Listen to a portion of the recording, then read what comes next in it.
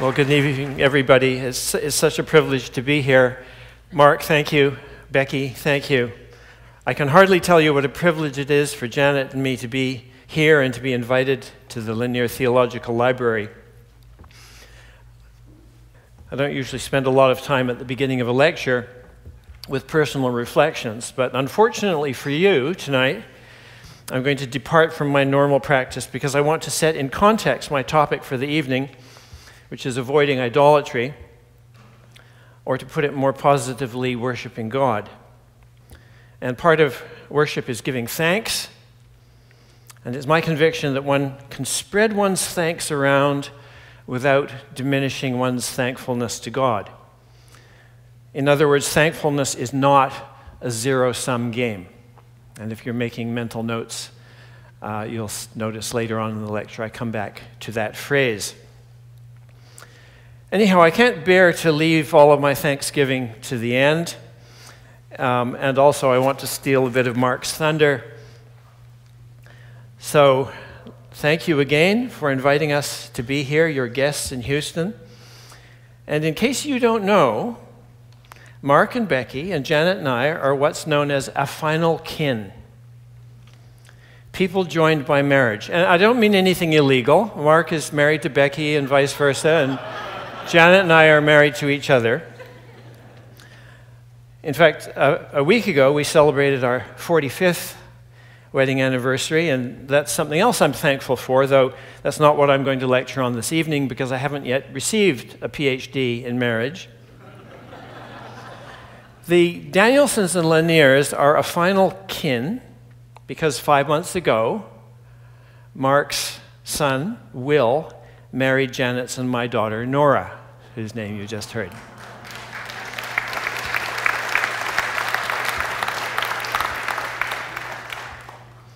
And now they're going by the name Danielson Lanier and living in Jerusalem.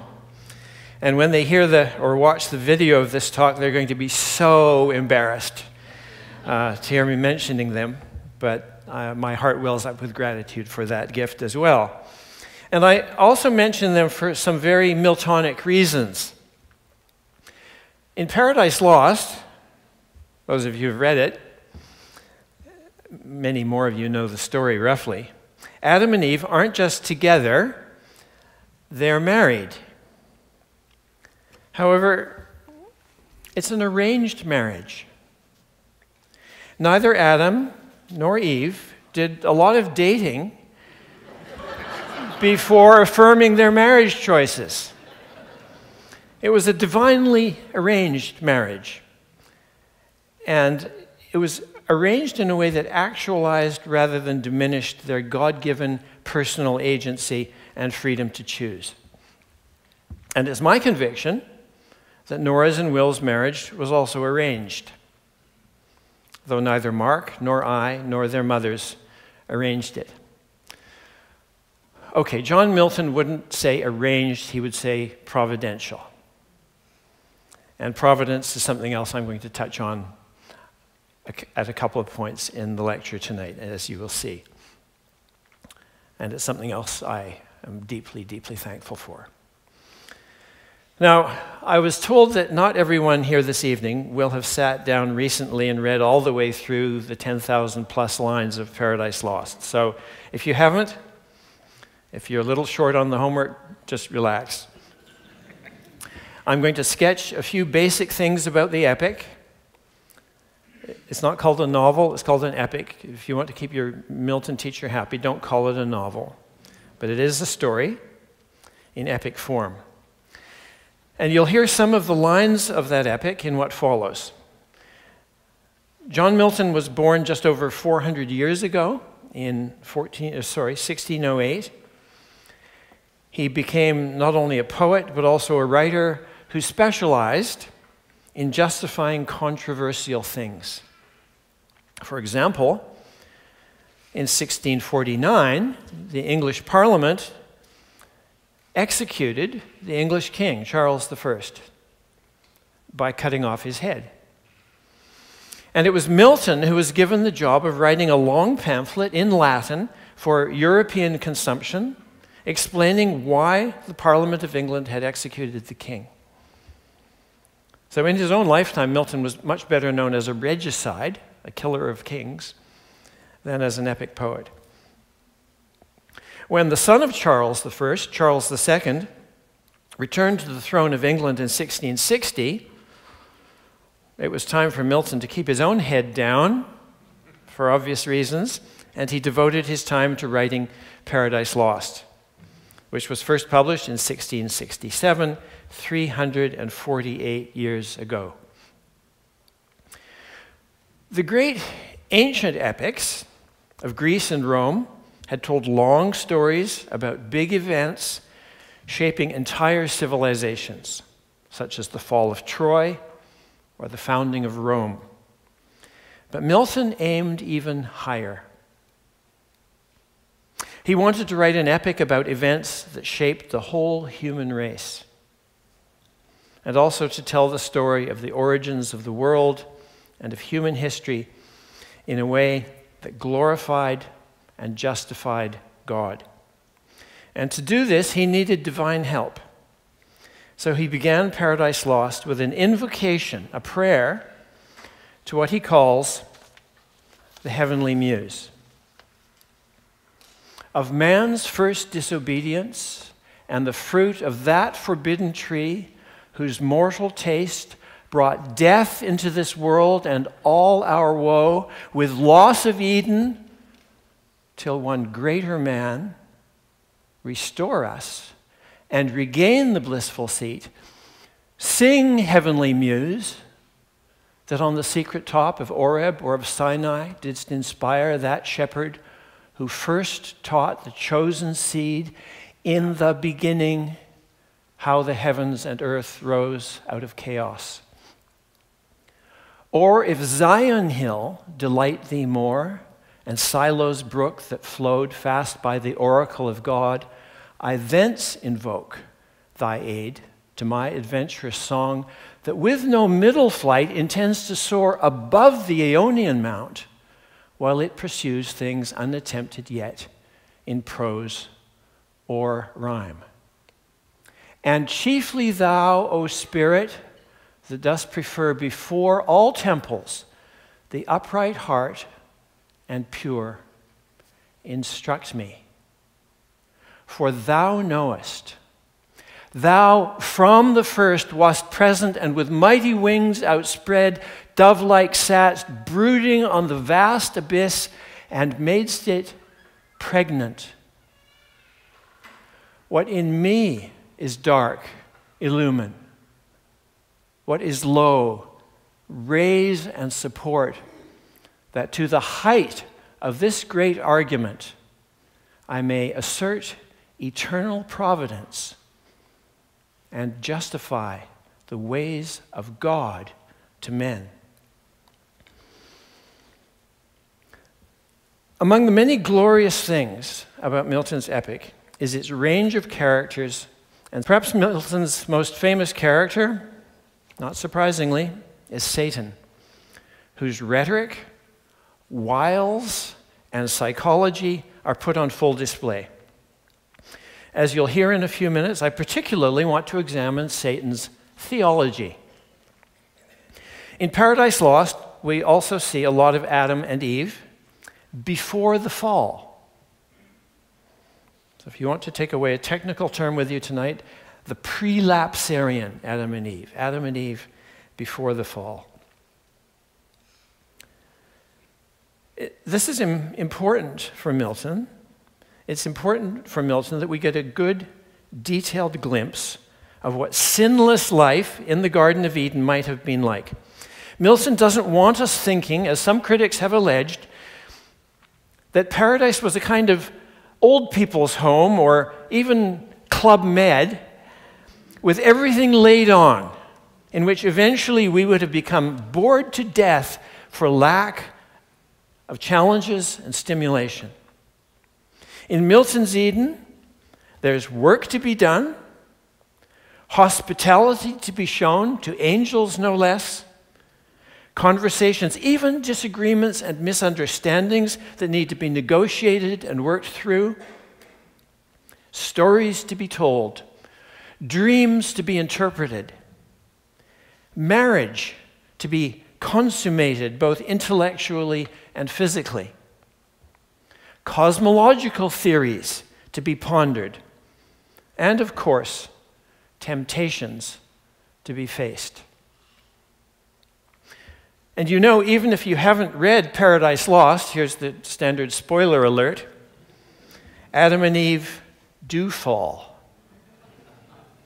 They do fail to resist Satan's temptation. But for Milton's theodicy, his justification of the ways of God, he needs, if that's going to work, he needs to convince us that Adam and Eve could have resisted temptation, could have had a rich and fulfilling life had they remained obedient, and did, in their unfallen state, embody qualities and behaviors that even we fallen human beings can recognize as good, wholesome, and desirable. What this means is that in Paradise Lost, Milton gives us a series of very rich pictures, both of wickedness in the person of Satan and of delightful virtue in the persons of the unfallen Adam and Eve. And when it comes to the huge issue of idolatry, we observe in Satan exactly what we should not do or think if we want to avoid idolatry, whereas in unfallen Adam and Eve, we observe what we should do if we are to worship God aright. I suppose most of us know pretty much what idolatry is, biblically speaking, but let's conduct a quick review. Very simply, idolatry is a failure or refusal to obey the first commandment of the Decalogue. You may know that different traditions within Christianity number the 10 Commandments differently.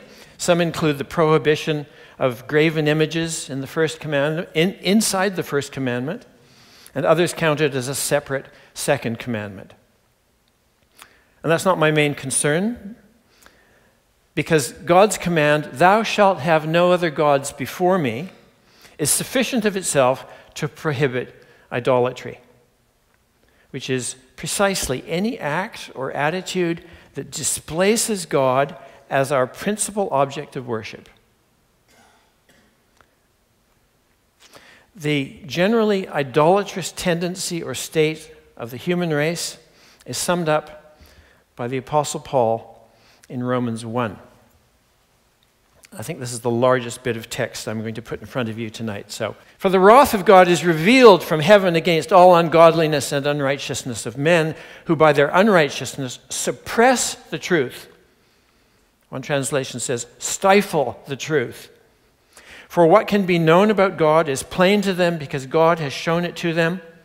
For his invisible attributes, namely his eternal power and divine nature, theotes, have been clearly perceived ever since the creation of the world in the things that have been made. So they are without excuse. For although they knew God, they did not honor him as God or give him thanks. But they became futile in their thinking, and their foolish hearts were darkened." So what I want to notice here is the assumption on the part of the Apostle Paul that our knowing and perceiving God's eternal power and divine nature is the foundation upon which our honoring and thanking him are built. I'm going to repeat that because it's probably the most important sentence I'm uttering tonight. Our knowing or perceiving God's eternal power and divine nature is the foundation upon which our honoring and thanking him are built. Note furthermore that it is a both and. We honor God and give God thanks when we properly recognize both his power and his theotes, usually translated divinity, deity, or divine nature. And the key premise here, and this is in keeping with most commentators, that word implies goodness. We worship a God who is both all-powerful and all-good, not just one or the other, but both. In Paradise Lost, however, Milton shows us how a refusal to worship God arises from bad theology, from a conception of God that admits his power, but suppresses or stifles any recognition of his goodness. Milton's epic opens with Satan and the other fallen angels already in hell, but trying to plot further rebellion against God and revealing to attentive readers how bad theology supports and fuels the devil's own rebellion. Satan suggests that God's goodness or right is merely arbitrary, merely a function of God's possessing superior firepower. Since he who now is sovereign can dispose and bid what shall be right, farthest from him is best, whom reason hath equaled, force hath made supreme. Satan insinuates that God's sovereignty might be temporary, who now is sovereign, and that it is based merely on his superior weaponry, his force, with right being a mere function of might. And many others through history, of course, have proposed the same relationship between might and right. From Plato's Thrasymachus to Thomas Hobbes in Milton's day, to Nietzsche in the 19th century, to Chairman Mao and others in the 20th, and I'm sure you could extend the list into the 21st century. It is a devastating philosophy, and all the more devastating when it assumes theological form. In the case of Milton's Satan, it seems to justify a refusal of the worship of God. As Satan declares, he will never bow and sue for grace with suppliant knee and deify his God's power. And think about it, this refusal does have a certain logic to it. For consider that our word worship comes from the older English form worthship. To worship God is to declare his worthship. However, if you believe that all worth is purely arbitrary and determined by sheer power, how can you worship in the fullest, most robust sense of the word? You can't. But of course, far from agreeing with Satan's position, I'm only suggesting that in unrighteousness, Satan is suppressing the truth about God's theotes, his divinity, his goodness, and that we must be scrupulous in our own theology not to do the same. In Paradise Lost, the unfallen Adam and Eve, by contrast, show us how good theology, a theology that does not suppress recognition of either God's power or theotes, leads them straight into acts of glorious worship. After a day of performing enjoyable work in the garden, before entering their bower to make love and enjoy a good night's sleep, they turn and hold hands and offer up an evening prayer to God.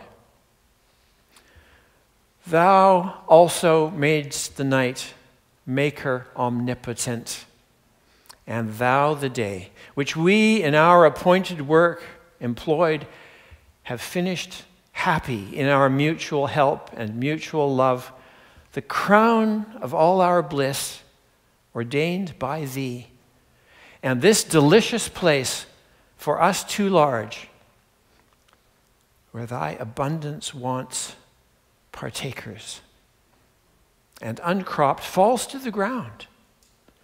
But thou hast promised from us to a race to fill the earth. And we're the readers thinking, that's us, right? A race to fill the earth, who shall with us extol thy goodness infinite, both when we wake and when we seek, as now, thy gift of sleep. So as you can see, the prayer embodies a joyful recognition both of God's power and of his goodness. Elsewhere, in another prayer that Adam and Eve offer up, they exult in God's goodness beyond thought and power divine. Again, the both and of Romans 1 that functions as a foundation of their worship and of our worship. Milton's contemporary Nathaniel Holmes likewise points to the fundamental connection between worship and the goodness of God in his comment on Psalm 119. This is a contemporary of Milton's, of course. Thou art good and dost good. That's he's quoting there. Which and may, according to the Hebrew, be meetly translated therefore. Namely, thou art good, therefore thou dost good. But however we translate, these two are chained together as the necessary cause and the infallible effect that God doth good because he is good. And upon both, as on a foundation, is built the knowledge, faith, and hope of good David, what to think and expect of God. No wonder then that Satan's rebellion against God and his refusal to acknowledge God's goodness should likewise be chained together. So at this point, I want to change gears a little bit without changing direction. And it's time for an advertisement. This past November, Cambridge University Press published my new study of Paradise Lost and the Cosmological Revolution. And I'd like to share with you just a few things I learned while writing the book, still on the topic of avoiding idolatry and being reminded of God's power and theotes. In particular, I'd like to ponder the place and role of the sun. This is the cover of the book with a graphic that's borrowed from a 1640 publication by the clergyman, John Wilkins, who was also a convinced Copernican. And I would love to spend time exegeting this picture with you, but I'm just going to zoom in on the top part of it. As you may know, the great Christian astronomer Copernicus began an astronomical and cosmological revolution with his suggestion that Earth orbits around the sun, not vice versa. And here's the detail of the picture that shows the happy-faced sun in the middle. And if those circles aren't perfectly round, it's a function of modern technology rather than any misunderstanding on the part of 17th century writers.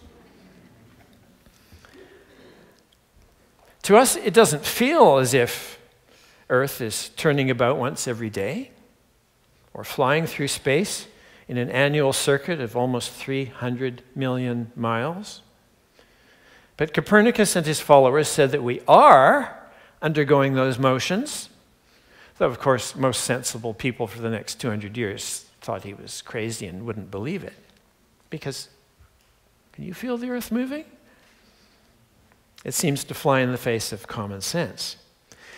Nonetheless, if you did accept Copernicanism, also known as heliocentrism, because Helios, the sun, is now conceived to be in the center, then the role of the sun as a sort of ruler of the universe was much enhanced.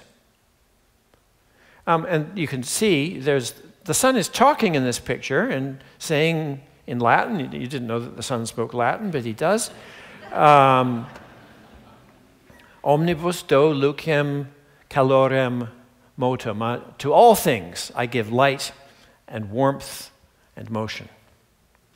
Here's what Copernicus wrote about the sun. Behold, in the midst of all resides the sun. For who in this beautiful temple would set this lamp in another or a better place, whence to illuminate all things at once? For aptly indeed do some call him the lantern, others the mind or the ruler of the universe. Trismegistus calls him the visible God, and Sophocles Electra the beholder of all things. Truly indeed does the sun, as if seated upon a royal throne, govern his family of stars as they circle about him. And this isn't Copernicus's picture, but it's based on Copernicus's picture. You can see the family of planets and stars circling about the sun. Okay. There's nothing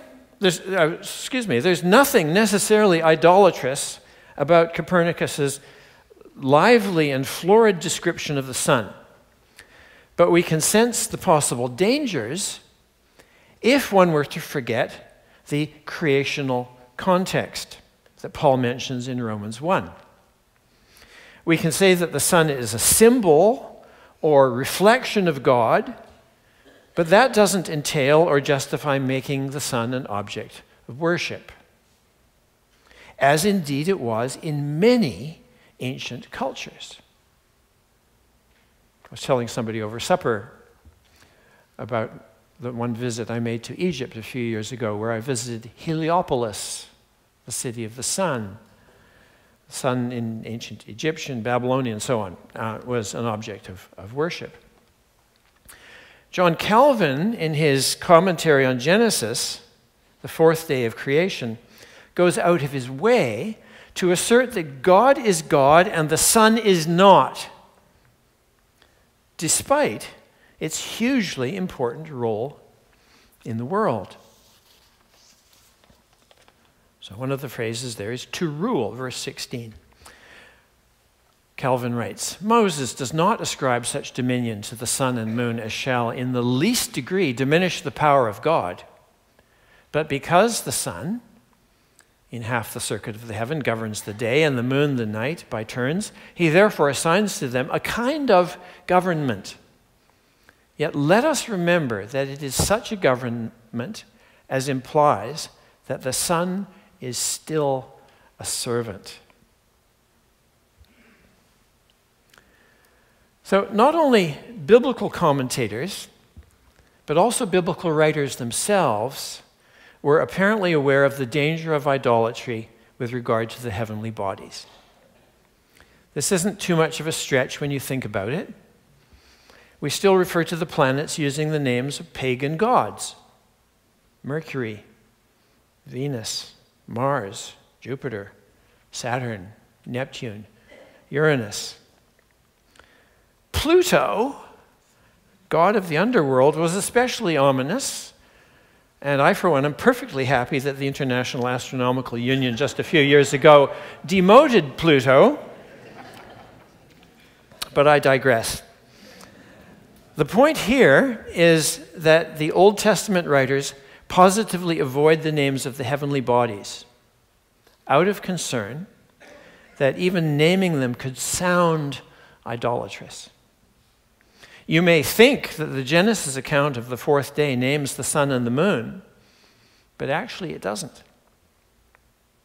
It refers to them only rather vaguely as lights created to give light upon the earth, a greater light and a lesser light. Some scholars have suggested that biblical writers avoided the Hebrew noun for the sun, shemesh, because it was too reminiscent, and I'm quoting a scholar here, it was too reminiscent of the Canaanite and Mesopotamian sun god, Shamash. Similarly, in the book of Job, the title character judges it necessary to profess that he never raised his hand in homage to the sun or the moon, although he too avoids Shemesh, employing instead the same word for light used in Genesis 1. Yet the same text clearly marks the obliquely referred to sun and moon, the Genesis text does, as having a kind of governmental function created to, quote, rule over the day and over the night, as we've already noticed in Calvin's commentary. Thus, biblically and in the exegetical tradition, the Son does occupy a God-given place or role of honor and of government, yet one that is properly subservient. In Paradise Lost, two of the most theologically rich speeches begin as addresses to the Son. One is spoken by Satan, the other by the unfallen Adam. They occur in different places in the epic, but they form a kind of diptych, painting with two panels, revealing in effect two frames of two images, two models that demonstrate respectively how not to and how to approach the created world.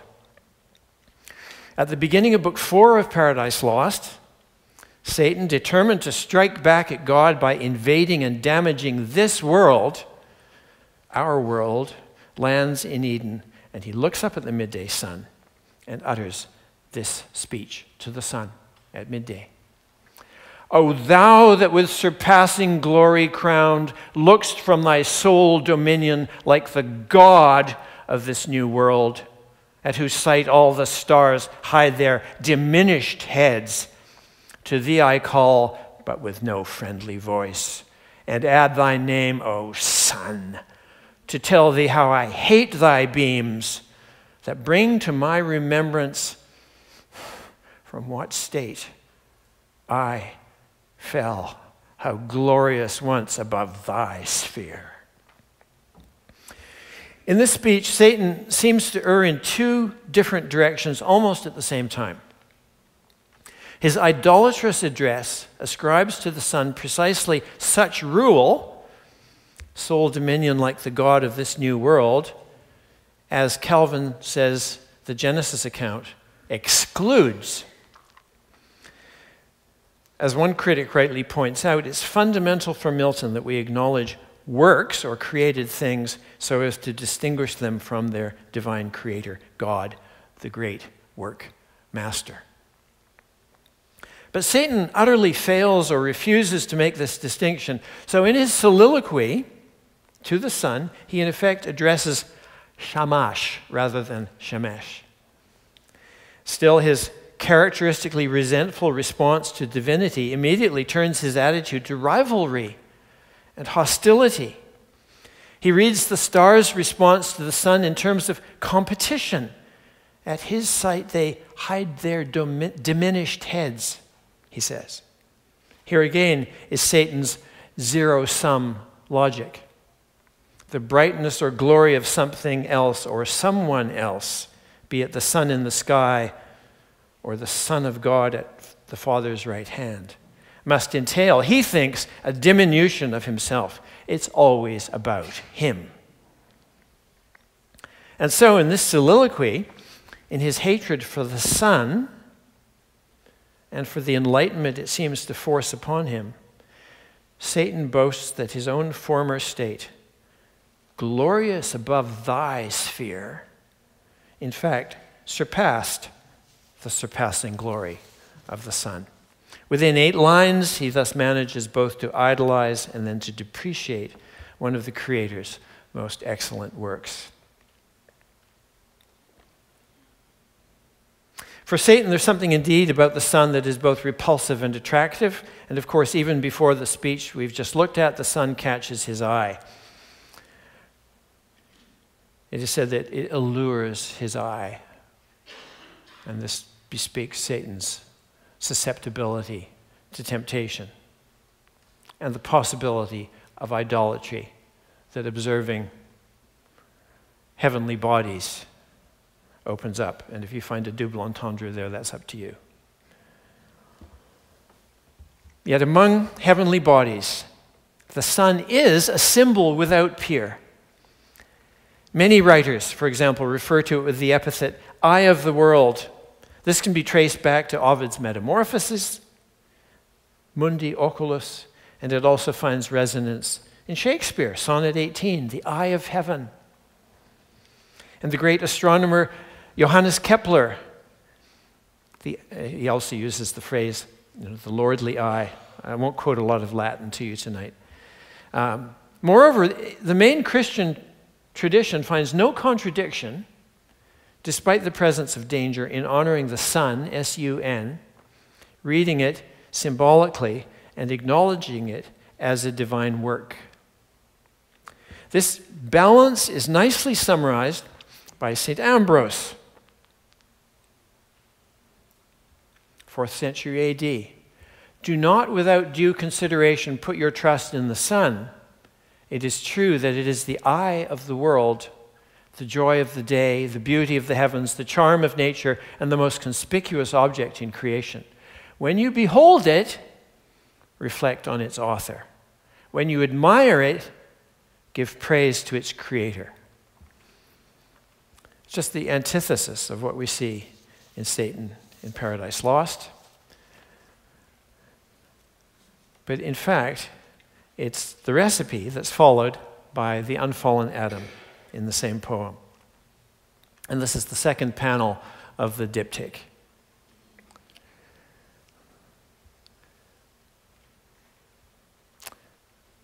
When Adam awakes, when he's first created, he's got a lot to learn because he knows nothing.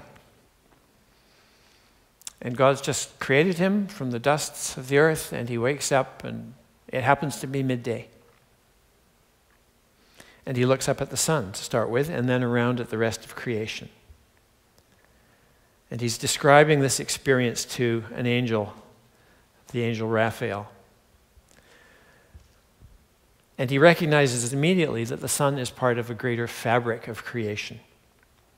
Thou sun, said I, fair light. And thou enlightened earth, so fresh and gay, ye hills and dales, ye rivers, woods, and plains, and ye that live and move, fair creatures, tell if ye saw, how came I thus, how here? Not of myself, by some great maker then, in goodness and in power preeminent. Tell me, how may I know him, how adore? Instinctively recognizing himself and his surroundings, including the sun, as creatures, Adam is led by ineluctable logic toward the Creator. Adam and Eve together, later in time, but earlier in the poem, similarly address their morning psalm to all created things, including the sun, calling them to join in worshiping the Creator. Thou Son of this great world, both eye and soul, acknowledge him, thy greater, sound his praise. Notice how the good theology leads to praise. Of course, both these utterances are informed by the speaker's sinless assumption that far from being in competition with their implied audiences, nature, sun, the sky, the animals, and certainly not coerced or threatened by the creatures they address. They are partners with creation in a shared enterprise of adoration and worship. Again, as in Romans 1, a recognition of both God's power and his theotes serves as a foundation upon which we creatures can honor him as God and give him thanks. The association of God with light is such a commonplace that I hardly need emphasize it further. It's certainly not surprising that the sun, S-U-N, as our main cosmological source of light, should serve as a potent symbol of divine characteristics. Perhaps especially in the English language, it seems almost natural that the sun, S-U-N, should symbolize the Son, S-O-N. In Paradise Lost, the Son of God appears already in heaven, offering himself as an atonement for humankind. The unfallen angels who hear this announcement break forth into a hymn of praise to both Father and Son.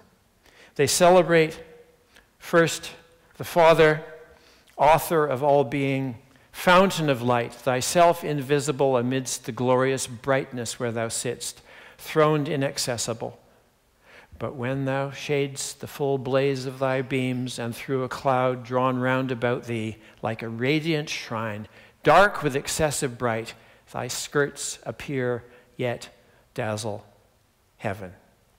And next they sing, begotten Son, divine similitude, in whose conspicuous countenance, without cloud made visible, the Almighty Father shines. It's an echo of first chapter of Hebrews, of course. Whom else no creature can behold, on thee impressed the effulgence of his glory abides, transfused on thee his ample spirit rests. A little bit more than a decade after Milton's death in 1674, and the publication in 1688 came of a folio edition. You bibliophiles know the folio edition is a big version of a book, a big version of Paradise Lost. And its feature was that each of the 12 books of Paradise Lost had a frontispiece, had a plate illustrating some aspect of the poem. And this is the one that appeared, well, it appeared a few moments ago at the beginning of the lecture, but here it is again, at the beginning of Book 3 of the 1688 folio edition of Paradise Lost. The artist's name is Medina. And what Medina offers us is a visual version of the sun-sun pun. He overlays the scene of the Son offering himself as the atonement for humankind in Book 3 with the scene in the following book, which we've looked at, in which Satan curses the light of the sun. Medina realizes that Satan's real hatred is more directed at the Son, S-O-N, than at the Son, S-U-N. So he's giving us his interpretation of that speech of Satan's that we looked at earlier. What's really bothering Satan is hatred of the S-O-N. For his part, however, Milton not only records the unfallen angel's hymn of praise to both Father and Son, he also himself, as a poet, as a person, as a Christian, joins in that praise. Recognizing God's power and theotes, and moreover, recognizing how these are communicated by Christ himself. And he, in effect, encourages us, too, to sing along with him. These are the angels in Book 3, celebrating the announcement of the coming atonement and incarnation. No sooner did thy, spoken to the Father, no sooner did thy dear and only Son perceive thee purposed not to doom frail man so strictly, but much more to pity inclined. He to appease thy wrath and end the strife of mercy and justice in thy face discerned. Regardless of the bliss wherein he sat, second to thee, offered himself to die for man's offense. O unexampled love, love nowhere to be found less than divine. Hail, Son of God, Savior of men. Thy name shall be the copious matter of my song henceforth, and never shall my heart thy praise forget, nor from thy Father's praise disjoin. This is a song that's sung by the angels, but toward the end of it, you can see Milton almost forgets that the angels are singing it, and he lapses into the first person.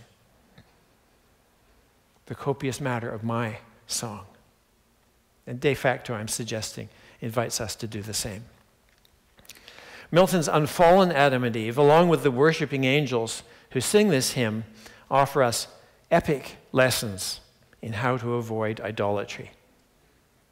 And which is the same thing, how to turn our hearts to God's power and goodness as the foundation and motivation for worship. This picture, along with Paradise Lost as a whole, offers us a choice. We can join Satan in suppression of the truth and in withholding of due praise, or we can join Milton and the unfallen Adam and Eve and those angels whose attention is focused on praising Christ, who is the effulgence of God's glory. Now, yesterday I promised Mark that I would add a footnote to my talk tonight, and here's the footnote. The question yesterday at the seminar, at the panel discussion was, what is your favorite illustration of Paradise Lost? And until a few years ago, probably my favorite illustration was the one that I showed you a moment ago from John Baptist Medina, because I think it's brilliant to superimpose the image of the sun over the image of the S-U-N, and to suggest that that's Satan's motivation. It's maybe just a little hard to see. It's a black and white, it's an etching. It's made by an artist by the name of Kristen Behe, who lives in not so far from Vancouver. And I'll tell you the story about this, if I may.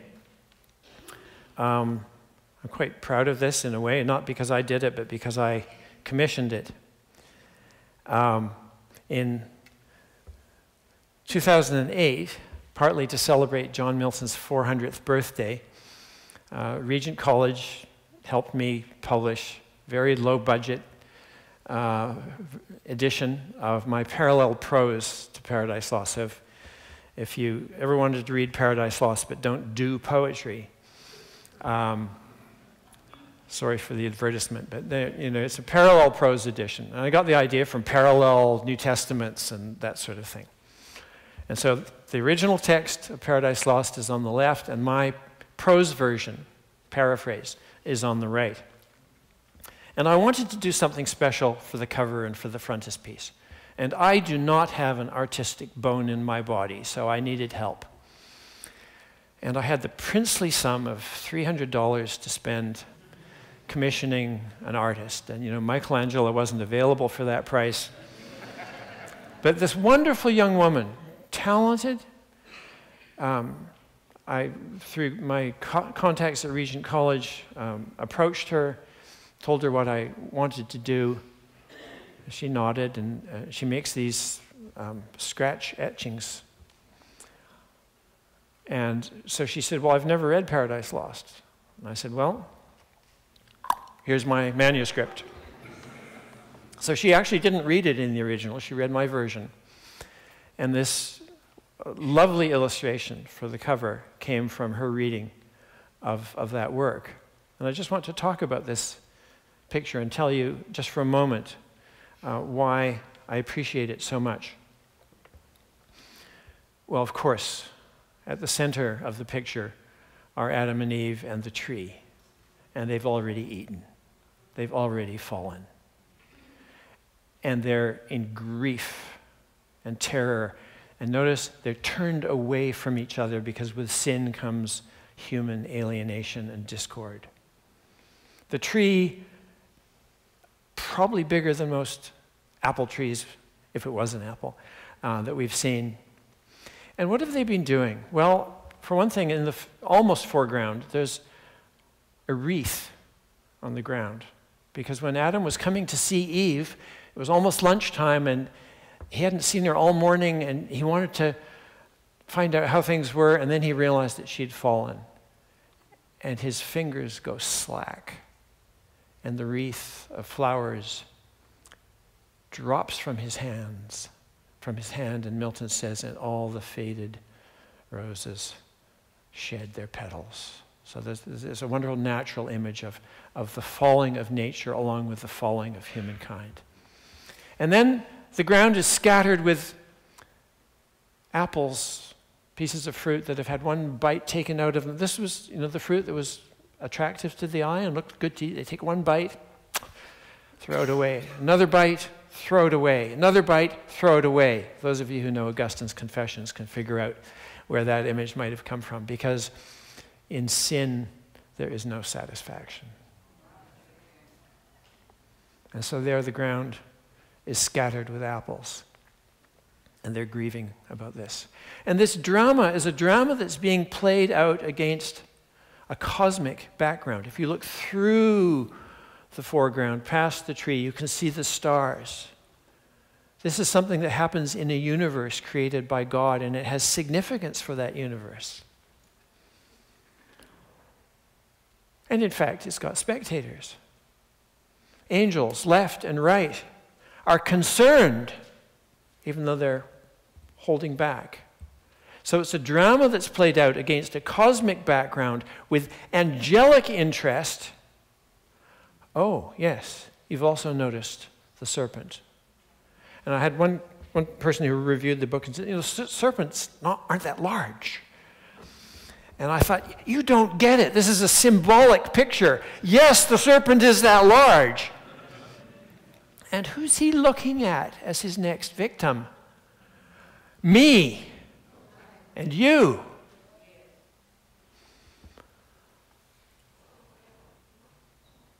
But then at the top of the picture,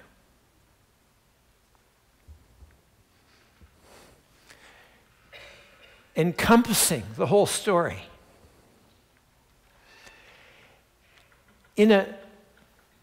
almost in a different dimension, but a dimension that intersects with our world, is the crucified Christ whose arms are stretched on the cross but ready to embrace those who have fallen. There's a poem by John Donne that goes a little bit like this for a few lines. We think that paradise and Calvary, Christ's cross and Adam's tree stood in one place. Look, Lord, and find both Adams met in me, as the first Adam's sweat surrounds my face. May the last Adam's blood my soul embrace. And the symmetry and the typology of that poem is captured in this picture by Kirsten B., who got all this from reading Paradise Lost through once in a paraphrase edition, and that not just pleased me immensely, it instructed me immensely. Because she recognized that Paradise Lost is a Christocentric poem. It's focused on the person and the work of Christ, the Son of the Father, to whom be all praise, honor, and glory, now and forever. Amen. And thank you very much.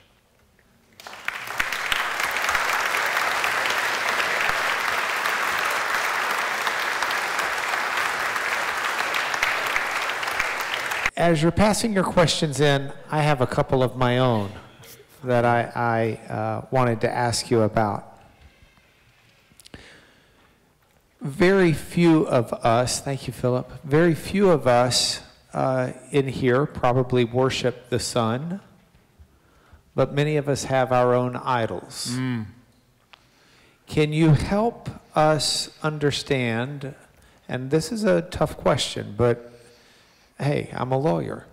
Can you help us understand how we might be instructed to be careful about our own idols that may not be the sun, but we carry the same principles that you've got, you've been explaining?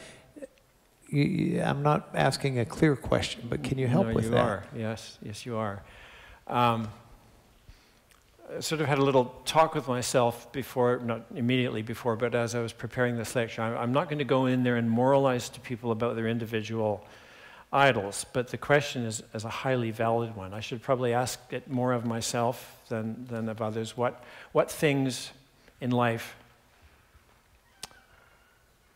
might be so important to me as to displace my love of God, my worship of God? And for me, it's a tough question because, as I indicated, I don't believe that Thanksgiving or even worship is a zero-sum game. There's that wonderful line in the Anglican marriage service where the husband says to the wife, "With my body I thee worship." Is that idolatrous? I don't think so. I mean, I guess it could be. But I don't think it is, because we acknowledge the worship of other people, of great architecture, of art and fun and all the good things that God's given us. But if we forget where they come from, if we think, I was talking to Charles about this over supper, if we get to the point where we can't or won't say, this is all of grace, this is all a gift of God, I haven't earned it. How did I get to be so, it's not a good theological term, but how did I get to be so lucky as to be here, to have the wife and family that I have? There's so many good things in the world. I think acknowledging those good things enhances our worship, but there's always that worm of danger that they will become our objects of worship, a kind of obsessive focus. And that's just, that's broken field running. That is not a play that I can call from the sidelines or as the quarterback. Because those moments of worship will catch you by surprise. And sometimes they're kind of trivial and laughable. I remember when I was 11 years old, I'd ordered a new bike. I'd always had used bikes. And I got a new bike, and it was delivered to my house, and there it was, shiny and new, and I actually found myself falling to my knees. Sorry. And I thought, at 11 years old, I understood, no, you do not worship a new bike. But the tendency is there, and it's not a tendency that goes away. Okay, so a related question. How do you deal with your idols? Oh, thank you very much. Well, I'm sure sometimes not very well. Okay, I'm an academic. Academics have a particular set of idols I think they struggle with. What makes universities tick is that nasty word prestige. And it's very easy when you're in an academic life to be looking for prestige. How can you put your name in lights? They're not very big lights, they're academic lights. They're not very remunerative lights, but they're lights, okay? And you can get on that treadmill. I can get on that treadmill and become kind of obsessive to the point where I forget that, the success or failure doesn't establish my worth as a human being, my worth as a creature of God, my worth as a servant of God. They're good things, Look, I bragged earlier. I got a book published by Cambridge University Press. I'm really happy about that. A check for 4 figures, really. But I'm really happy about it. But it's simply something for which I just have to say thank you, because there were so many things that went into that some of them were my own doing. God has given me agency and the capacity to make choices, but so much of it is just, even the things that I choose myself are of grace because God's given me those capacities. I've never read Paradise Lost. I'm reluctant to do so because Milton has added material to the biblical narrative. Yeah. I am afraid of confusing the facts of the Bible with speculation or imagination of what may have happened. How would you answer that concern? Oh, I'm delighted with the clarity of the question because it is a concern. Let me start with just a kind of knee-jerk skeptical response. How many sermons have you ever attended where the minister restricted his or her own comments to quotations from Scripture? Right? We are hermeneutical creatures. We are invited to interpret. Somebody once pointed out to me that Christianity is the only world religion whose key text is not in the language that was spoken principally by its founder. So the act of translation and the act of interpretation, I'm going to stick my neck out, is actually part of what it means to be a Christian. If we have a problem, we don't just quote the text. We certainly don't, most of us don't quote the Greek or Hebrew text. We quote something that's already had a degree of interpretation. I'm not saying anything goes. We've got to be critical and careful about that. But the second part of the answer would be, you're quite right to be cautious. You're quite right to recognize that Paradise Lost is Milton's words. Paradise Lost is not Scripture, in spite of what some people think that we Miltonists believe. It's not Scripture. We can trace ways in which it is like Scripture, and perhaps in some ways, Milton has had almost an overwhelming emphasis on how people read the Bible, read Genesis 1-3 particularly. But once you've got that problem identified, once you've got your antennae out, I think your problem's almost solved right there. Right. Which leads naturally to the next question. Are there theological problems you see in the poem? Oh, I see theological problems all around me. But yes, I see theological problems in the poem. Milton wanted to make God the Father as vivid a character as he could. And so he has scenes in which God speaks. And of course, they're God's words given to him by John Milton. That's very tricky. He also believed in God's foreknowledge, as do I.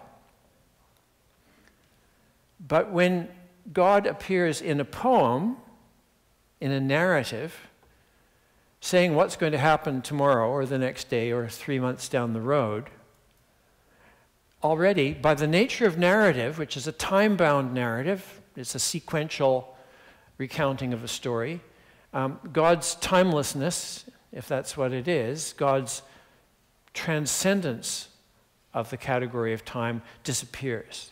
So he kind of paints himself into a corner theologically by making God appear as a character in the poem.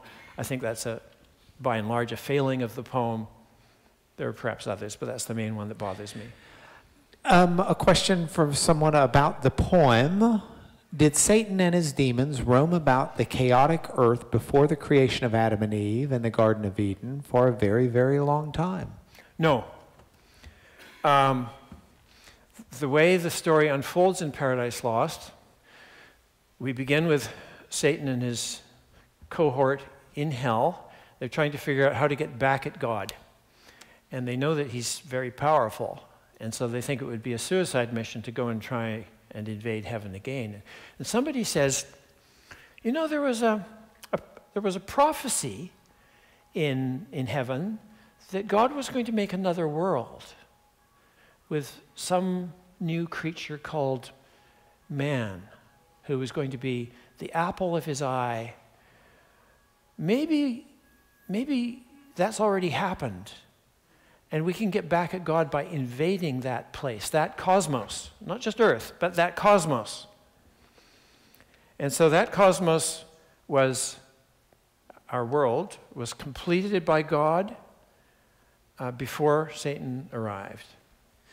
Do you have any advice for new teachers of Paradise Lost? Lots. Get students to read it out loud. Get the poetry out into the air. Because if you look at it on the page, it's lines of poetry. They tend to be fairly long sentences. But be patient with the language. Get the language into your mouth, and that's the best way of getting it into your head. So that would be one piece of advice. Another piece of advice would be don't worry too much about the big questions. Don't be stopped by the big questions that it raises. Who are we? Where did we come from? What's the nature of sin? Where did Satan come from anyhow? Why did God let this happen? And so on and so forth. You can continue the list. Those are wonderful questions, and they can provide energy and impetus to a reading of Paradise Lost. But if you just kind of stop and argue about them all the time, you will do what the devils, according to Milton, do in hell while they're waiting for Satan to do his mission to earth. They will find no end in wandering mazes lost. What do you think Milton means by partakers? Okay, I'm just trying to remember the context. Partakers in all this bliss, I think. It's. Oh, I don't know. Okay. It simply means sharing. Literally, partakers. And that's brings another important point. I'm not trying to avoid the question. But we human beings in this cosmos are partakers. I mentioned the phrase in connection with Satan, it's all about him. And one of the criticisms across history of Christianity is that we think it's all about us. And, there's a lot that's about us, but it's a big universe. And, maybe it's not all about us. One of the most dangerous words in the English language is the word merely. And you hear this repeatedly in cosmological discussions. We are merely a small planet in a small solar system in one of billions of galaxies. Get over yourself. Right? So the opposite extreme is enjoined. But it is partly about us. We are in the universe. That's a scientific fact. You can conduct experiments on yourself to prove that you're in the universe. And while you're in the universe, you have a part to play. And you have things to share with other people and with other creatures. And that's just an astonishing privilege. And Milton uses that wonderful old English word to describe it. Bliss. It means blessedness. Can you comment on Book 9, after Eve eats the apple, when one of her sins is to worship the tree of knowledge, offers hymns of praise, greet it daily. Interesting that one of her first sins is idolatry. Yes. Of the vehicle of her sin. Yes. Isn't that amazing? We've got a very perceptive reader there. When we fall into sin, we imitate Satan in different ways. And Milton makes this very graphic. As soon as she falls, as soon as she eats of that tree, she starts to pray to the tree. It's kind of a classic textbook definition of idolatry. She's imitating the actions, the thought processes, the very language of Satan. And holding, again, it's almost an obverse of Romans 1. She's worshiping the creature rather than the creator. Is Milton's happy fall theology biblical? No, it is not. It's not even coherent Miltonically. Can you tell those of us who are wondering what that question means, what the question means? If you really want to know, sure. There's one theory about the fall which tries to accord with providence. Right? Because when humans fall into sin, God doesn't give up on them. I mean, most of you know the gospel story. But there's a hymn in the liturgy of the Roman liturgy. It goes back to the 4th or 5th century. It says, O felix culpa quae talem ac tantum meruit habere redemptorem, which means, O happy fault or happy fall that has merited such and so great a redemption. And yes, amen to the last part of it. But a fault that merits the redemption, there's nothing we do that merits the redemption. And some have taken this doctrine, this not even a doctrine, this exclamation, and exaggerated it and said, you know, because of the fall, we have Christ. And what would the universe be without Christ? Therefore, we should rejoice that the fall took place. That just seems to me really bad theology. And it's addressed by a number of different people. I can give you references, et cetera, but it's no. A speaker that you had a year and a half ago says, this is a universe that God made, and it's got a capacity for real tragedy. And it's not tragedy that's simply papered over by the redemption. Udo Middleman, if you want that DVD. Yes. It's excellent. Milton claimed his inspiration came from a muse. Can you comment on that? Yes. Milton, because the form of Paradise Lost is epic, and because the form of epic is classical, he adopts a lot of the trimmings, if you like, of classical epic. But he makes it clear that the muse he's addressing, you heard it when I was quoting it, is above the Aeonian Mount, above the muses of Mount Helicon.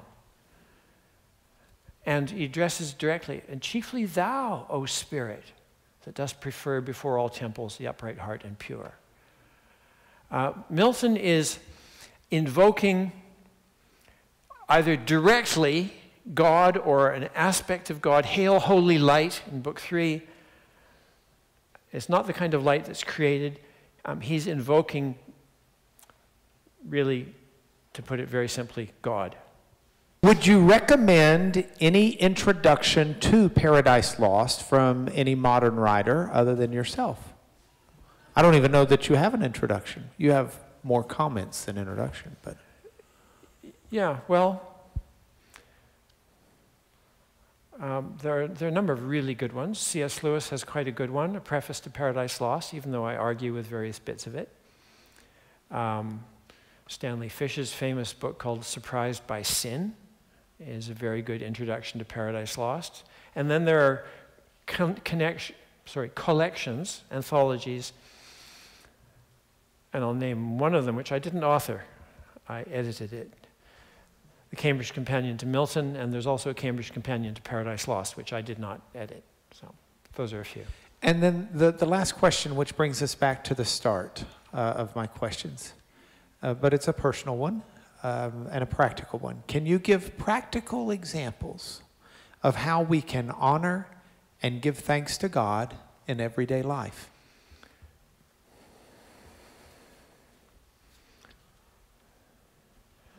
I think that as I get older and perhaps just a little bit wiser, I realize more all the time the profundity of the goodness of God. You might want to sum that up as the holiness of God. And what that calls forth from me when I'm paying attention is deep thankfulness. And if there's something I can communicate to my students, it's that old attitude of gratitude. And that's gratitude to people, but it's also deflected to our Maker and Redeemer. Amen. Would you join me in thanking Professor Danielson? Charles, thank you very much.